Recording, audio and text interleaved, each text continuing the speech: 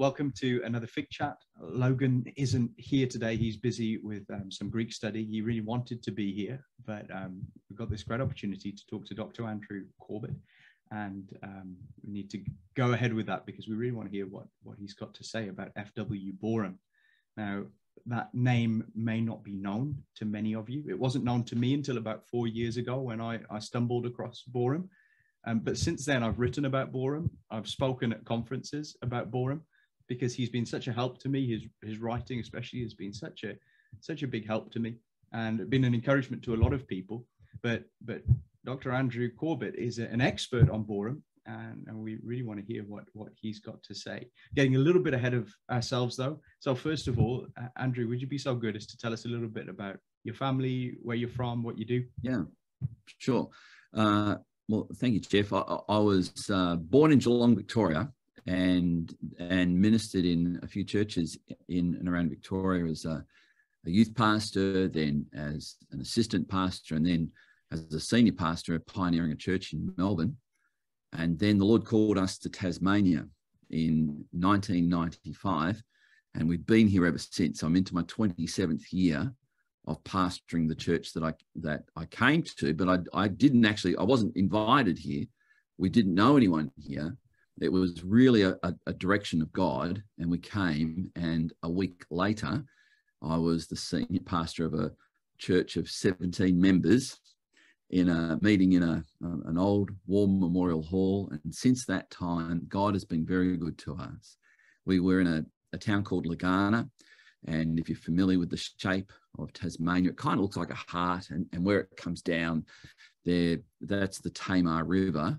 And the Tamar River is the largest tidal estuary in the Southern Hemisphere, which means fresh water flows in and out of it. And so Lagana is where it becomes fresh water. That's the Aboriginal word. That's what it means. And so here we are. When we came here 27 or so years ago, there was 1,500 people in the town. And now there's a few more, but the church has gone through 4 building programs, and we are quite blessed. We now have a 400-seat auditorium and a staff of 7, and so that's a part of my ministry side of it. When we came here, I was married to one wife and had 2 small children. I still have one wife. We have 4 children, aged from 16, going 3 girls. My youngest is 16, and my oldest son, is 30. I'm a grandfather to 1, or my wife and I are grandparents to 1. And we've married 2 off. We've got 2 to go. So that's our family dynamic at the moment. My wife works as a volunteer in a theological distance education school, and I serve in that school as well. I also serve as part of the faculty of Global University's Graduate School of Theology, and so I'm supervising masters and doctoral students both in Australia and in our Oceania region, well, sort of, including Indonesia, and strangely, I'm on a dissertation committee for someone in Nebraska as well. So it's a new world, Geoff. We've got, we can be on Zoom talking like you're in the same room, and I'm able to help students in a similar way. So that's a part of my background, and as you mentioned, F W Boreham has shaped my life and my ministry, and I'm always thrilled to be able to share what he's taught me. So how did you get him interested in Boreham? How did you come across him in the first place? Because he really has formed a big part of what you do. And yeah. Well, behind me, not by accident, but all of these books are written by Boreham. So they're the Boreham books. And fortunately for me, the other books over here were actually Boreham's own personal books that his family gave me, and they've also given me other memorabilia of him, just because they became very aware of my deep appreciation for Dr. Boreham and his ministry. I had heard some of the old timers talk about Boreham, and I'd seen some things on the internet where people were talking about his depth of wordsmithing and as a Christian essayist, and then I thought he was for old people, and so I didn't really pay too much attention to that. And then in my church was, or is still, the daughter of a Methodist minister who had died, and she asked me if I would like to come over and have a look at his personal library and take any books I wanted, which Geoff, you and I would be pigs in mud, really, an opportunity like that. And so I did, and I came over and I selected several that I thought were valid. And then I saw this book here, which I'm grabbing. And it intrigued me because it was, I forgot to say, by F W Boreham. And I thought, Boreham, there's that name again. So I grabbed that. It actually sat on my shelf for months and months and months. And then one day I thought I'd just have a look at it. And my just have a look at it moment transpired into being educated by Boreham about the virtues of wet paint, and which is the opening chapter in this book. And I thought, where is he going? And I was just reading, sitting at my desk and reading. Strangely, this, I don't know if this shocks you or not, but I had previously no interest in wet paint at all. Yeah. And yet he caused me to be interested in it. And I thought, what is going on? What's he doing to me here? And then as I read through what he was saying about wet paint, it came right to the end where he talked about the virtues of wet paint. It freshens things up. But he talked about the first house that he and his wife moved into, a manse, and she said, oh, these colours will never do. And he said, painting and wet paint gives you ownership of something, and it makes it yours, and it makes it new, and it makes it fresh. And then he talked about the problems with wet paint. He said he went for a walk around his residential block and around the neighbourhood, and someone had painted their fence and fresh paint, and he just happened to brush his coat up against it, and the wet paint marked his coat. And he thought, oh, it's wet paint, the problem with wet paint. And then he realised that his own house where he was now, the paint that was once fresh was now hardened and had been weathered, and it could now withstand the weather and the wind and the elements and the beating sun. And it was like he realised, yeah, wet paint is nice for a time, but you don't want it to stay wet. You want it to be dry and hard, so it's tough and it can handle all that life throws at it. And then he said, in like a maneuver, he said, oh, the other day, just by the way, I had a young minister come to me, and he said to me, Dr. Boreham, the passion for the Lord, the passion for ministry has died down. That new enthusiasm I had is just not there anymore. It's just not there. And he said, oh, sounds like the Lord's paint on your life has dried, son. And I got to tell you, Geoff, I sat there and I went, oh, he's just spoken to me. He's just, because it was about where I was at. And I thought, my goodness me, no one's ever done that to me. So I thought, I read through that book. By the time I got through the end of this book, I felt like I was farewelling my grandfather that I'd never known. And I'd never known either of my grandfathers. And I thought, I've just met mine. And problem is he died 70 years ago, but he speaks today. And so that then caused me to become interested in thinking, what else has he written? Well, I discovered he wrote 55 books, other smaller booklets. Many of his essays were converted into smaller booklets. And many of those are the tales of his time in New Zealand. So I went over to New Zealand just to continue my research, and eventually made a 5-part video documentary, which is available online now. And I just want to encourage people to consider Dr. F W Boreham and how even today he can make a positive impact on your ministry. Because what he did when he was a young pastor, Geoff, and this is, I think, our conversation 4 years ago or so, when he came into a small church just outside of Dunedin, Mosgiel, where the town itself was 1,000 people. And I've just told you I was in a town when I arrived of 1,500. I thought, now I'd come from Melbourne, a city of 3 million people, to a town of 1,500. And here's Dr. Boreham has come from a city of 10 million in London to a town of 1,000 in the South Island. And I thought, I can learn from this guy. What did he do? And what he did was he initially went around and visited those in the church. There was about 80 or so people in the church when he arrived. And he did that because that's what they told him to do in Bible college. He was a sponsored student at Charles Spurgeon's pastor's college. He went on to, he was one of the pallbearers at Spurgeon's funeral, and he was sent by Spurgeon's son to New Zealand. And they just said, well, they taught them to preach, but they didn't really do the pastoral side of things. And he was told, just go around and visit and say hello to people and drink a cup of tea with them. That's all. That's pastoring.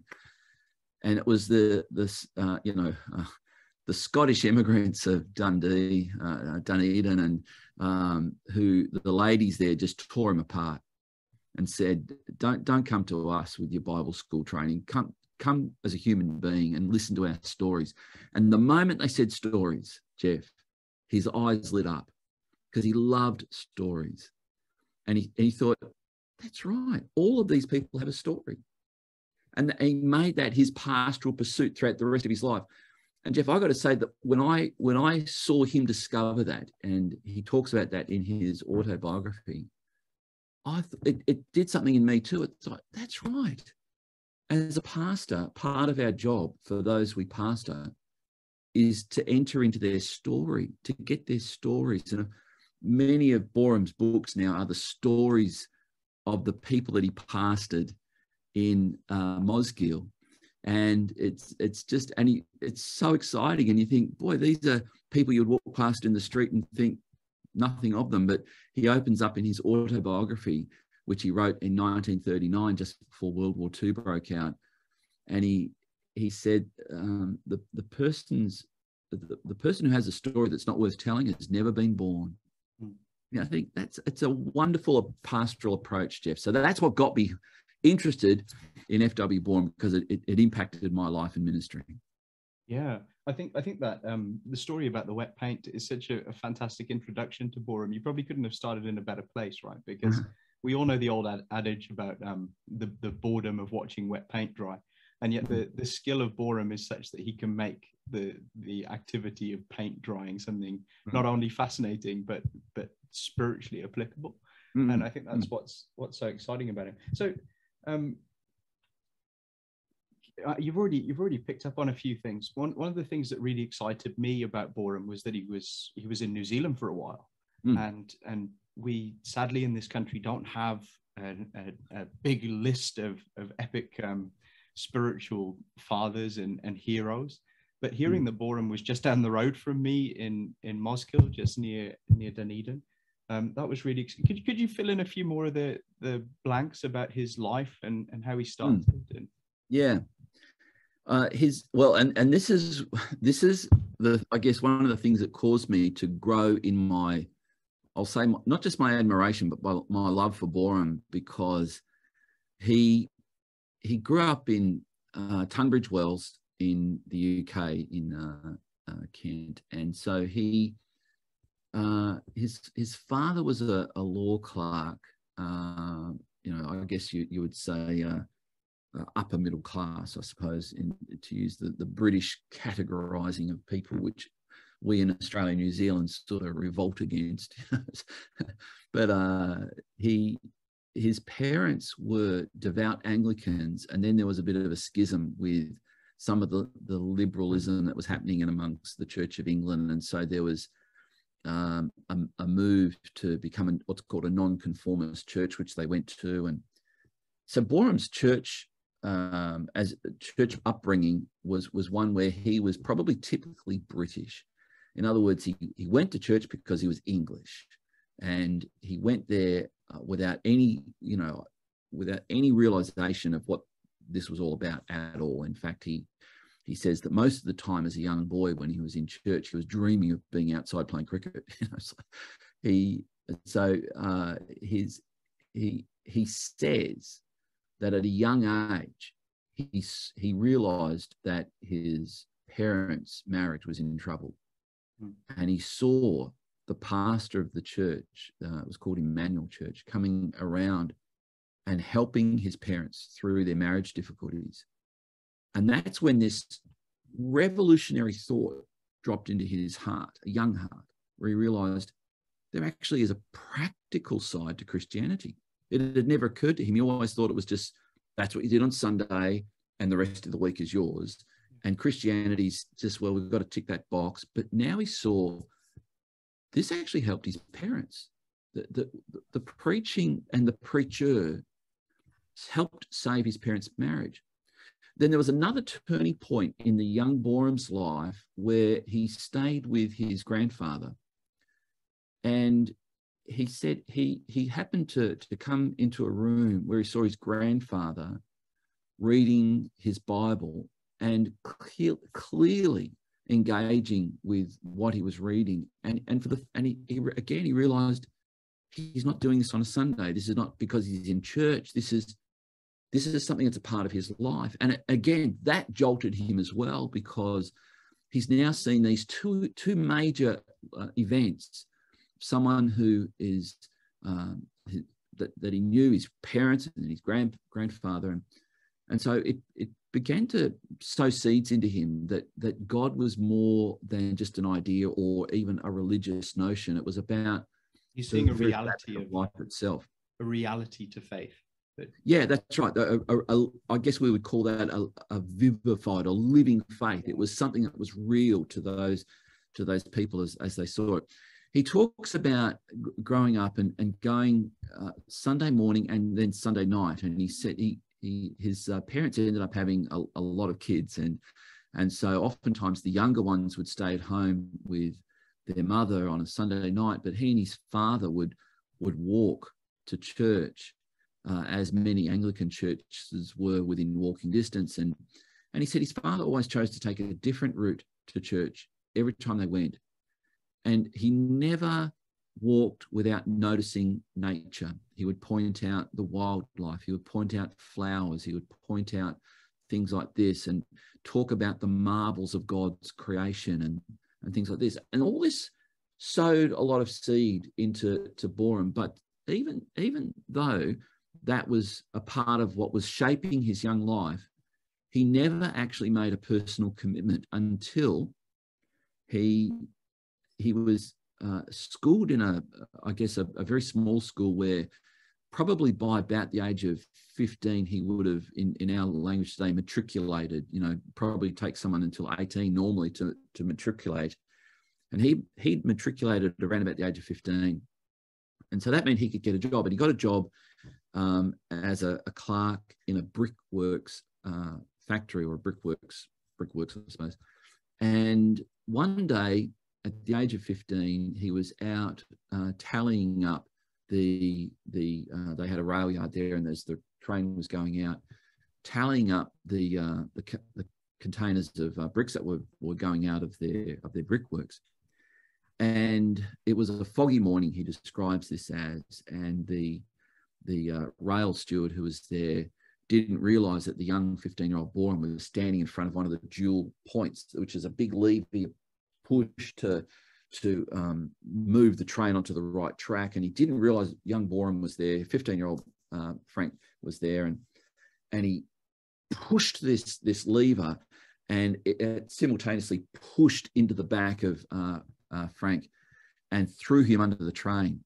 And he was dragged along for some 50 yards under the train with what looked pretty serious. As the train backed up, they realised that his lower right leg, just below the knee, had been severed, and he was taken to hospital, and pretty crude medical treatment back in the 1880s, and he developed septicemia, where his body basically was being riddled by infection, and that's a very minimal chance of survival.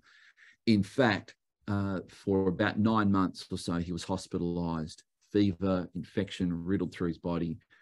His mother received a telegram from the hospital saying, simply, prepare for the worst. And so they were saying he's dying.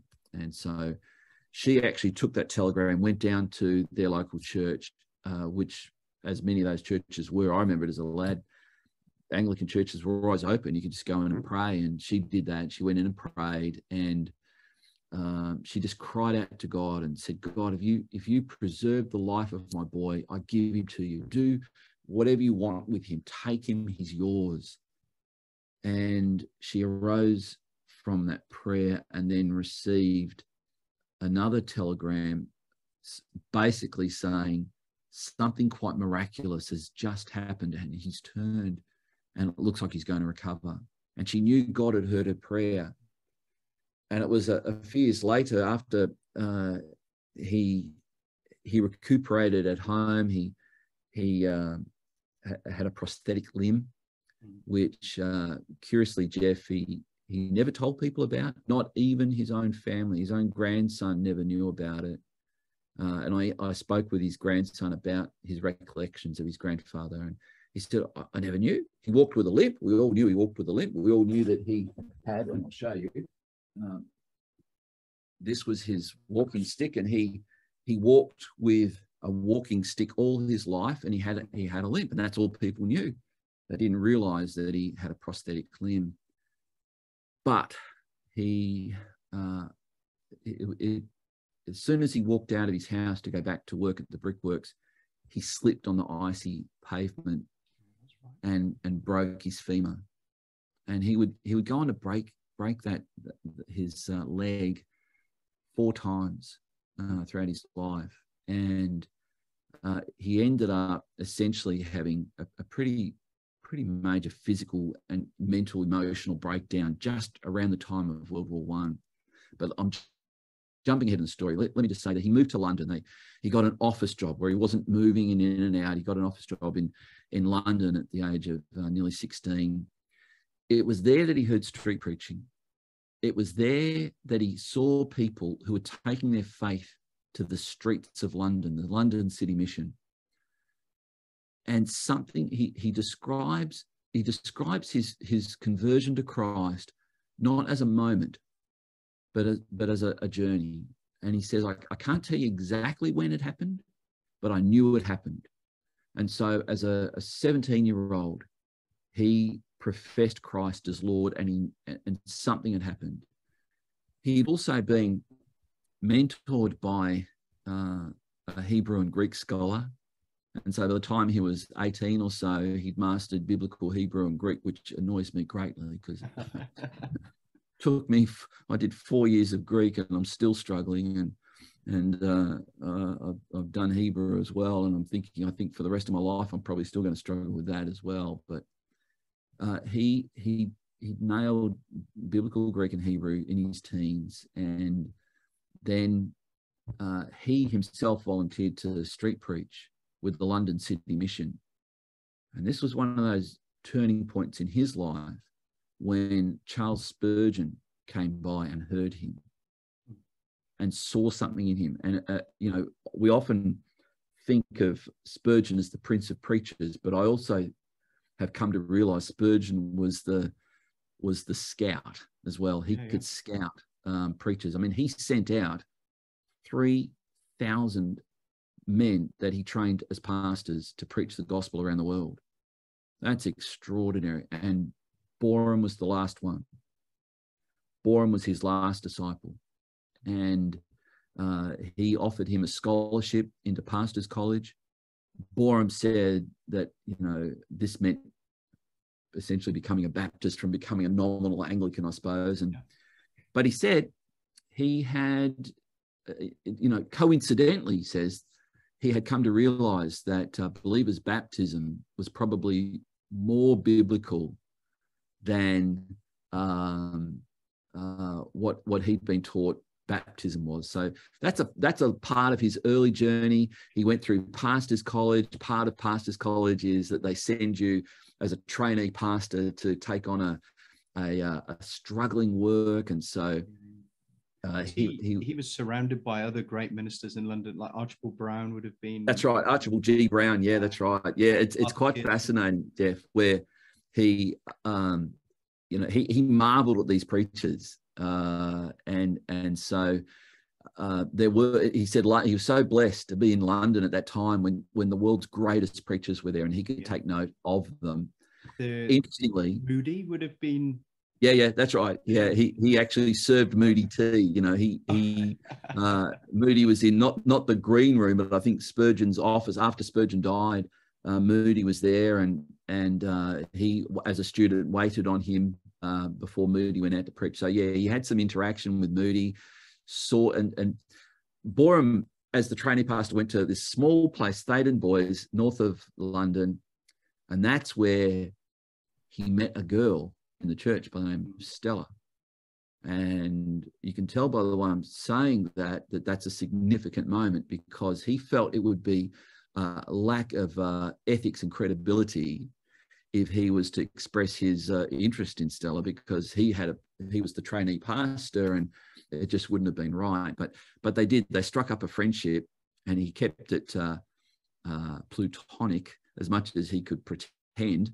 And then later on, he proposed to her by mail on his way to New Zealand. Yeah, there's a great story, isn't there? I don't want you to tell it, because what we want to do is push people towards the documentaries that you've made. But there's a fantastic story about their romance, isn't there? And a piece of artwork that he produces for a church meeting. It's definitely worth listening to that. Yeah, so that's all part of it. He was at Theydon Boys. Spurgeon died, and Thomas Spurgeon, who was the Baptist superintendent of New Zealand, was called back to take on his father's work, but he wasn't his dad.